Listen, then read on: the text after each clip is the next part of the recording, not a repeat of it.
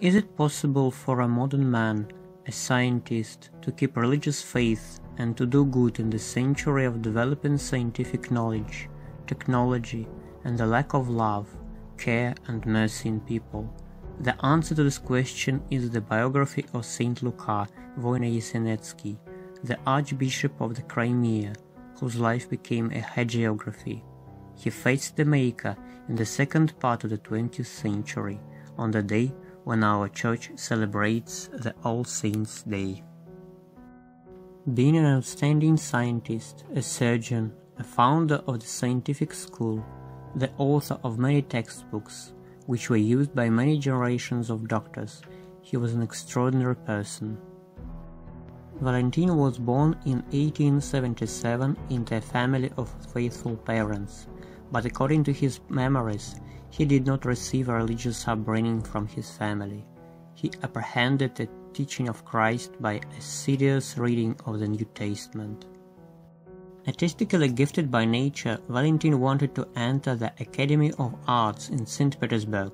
However, during his entrance examination he began to doubt. He remembered the words of Christ had said to his disciples, "The harvest truly is great, but the laborers are few," and decided that he had no right to do what he liked, but he had to do his best to alleviate people's sufferings. So his way of service began. He decided to devote himself to medicine. He became a doctor, worked in many hospitals, successfully defended his thesis, held scientific research on purulent medicine, gave lectures on anatomy and surgery at university. He often took part in discussions concerning spiritual issues, where he disproved the ideas of scientific atheism. In the Red Cross Hospital of Kiev, Valentin met his future wife, religious sister of mercy Anna Vasilievna Lanskaya, who was named a holy sister for her kindness, meekness, and deep faith in God. In 1904 they married. The couple had 4 children. Thanks to his deep faith and gift for preaching, he was ordained a priest. One day Bishop Innocent Pustinsky told him, "Doctor, you must be a priest," and Valentin Felixovich answered without any hesitation, "Vladiko, I will, if it is the will of God." Since then he simultaneously worked as a doctor, as a professor, and served as a priest, serving the liturgy in the cathedral on Sundays, and teaching at university wearing a cassock. During the hard period of persecutions of the Orthodox Church, Luka was arrested and accused of counter-revolutionary actions, and was exiled to Siberia. On his way to Siberia, the holy doctor had to endure severe conditions, but in spite of this he performed many surgeries, saving from death those people he met in exile. Being arrested, Luka was often incarcerated, was interrogated non-stop.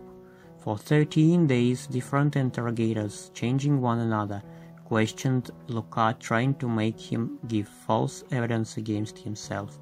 He was offered to continue his scientific research, but in exchange they demanded to leave his position of the priest. Luka gave them a firm rejection, and in 1940 was exiled to Siberia for the 3rd time. When in 1941 the Great Patriotic War began, Luka sent a telegram to the chairman of the Supreme Soviet of the Soviet Union, Mikhail Kalinin. "I am Bishop Luka Voyny-Sinetsky, professor, and being a specialist in the purulent medicine, I am able to help the soldiers both in the rear and on the front line, anywhere I would be given an opportunity. I ask you to interrupt my exile and send me to the hospital. When the war ends, I am ready to continue my exile. Bishop Luka." And the Archbishop was appointed as the main surgeon of the Krasnoyarsk hospital, being also responsible for the military hospitals of that area. Despite the opposition of the atheistic authorities, Saint Luka always began his surgeries with prayers and depicting the holy sign of the cross with iodine on the body of the patient. On Sundays he served in the church. For his contribution as a priest, Luka was ordained an archbishop. In 1944 he moved to Tambov, where he began to restore the spiritual life of the region, opening 24 parishes.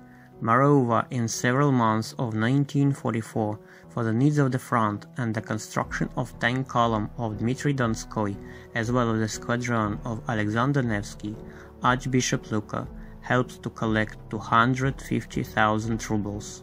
In total, less than in 2 years, about 1 million rubles was collected for such needs. And for his deep patriotism, Saint Luka was honored by the Medal for Decent Service in the Great Patriotic War and became the laureate of Stalin's Award for his new scientific ideas in purulent diseases.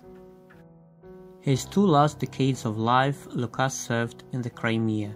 He preached that the heart of the priest must be a fire reflecting the light of the gospel and love to the cross.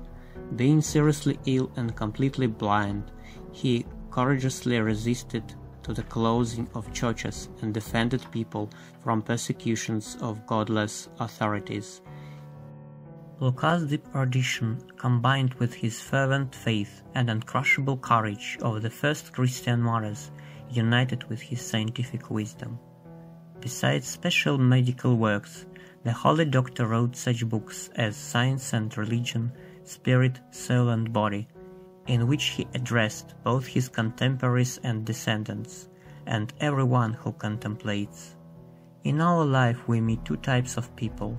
Some of them deny religion for the sake of science, others don't trust science for the sake of religion. There are also those people who can find harmony between these 2 needs of the human spirit. Isn't such a harmony a natural state that everyone should try to aspire? Both needs are rooted deep in human soul. The main crisis of an educated person is that his mind and heart are not at peace. The letter to his son contains comprehensive clarification. Serving God is my only happiness and the sense of my whole life, because my faith is deep. Love the Lord your God with all your heart and with all your soul and with all your mind, and love thy neighbor as thyself. This way Jesus Christ taught his apostles. The holy doctor followed these gospel commandments and fulfilled them by the feat of his life. Many people were grateful to Archbishop Luka, but Luka considered his serving God to be far more important than his medical work, and it is not a coincidence that in a church chant he is honored by wonderful words which reflect his feat, Divine Doctor Saint Luka. In hard times of persecutions, Luka was deprived the possibility to work at hospital, but he continued to cure sick people at home. There was a notice on his door which said that the professor of medicine gave free treatment. Even hopeless patients recovered after visiting Archbishop Luka. Such successful treatment was the result of both his professional medical knowledge and his deep faith in God. In his last years, losing sight which was partially spoiled in prisons and labor camps, the sick doctor continued to serve people with full sacrifice. He helped the needy and prayed for desperately ill people. Saint Luka died in 1961 at the age of 84. In 2000 he was canonized by the Russian Orthodox Church.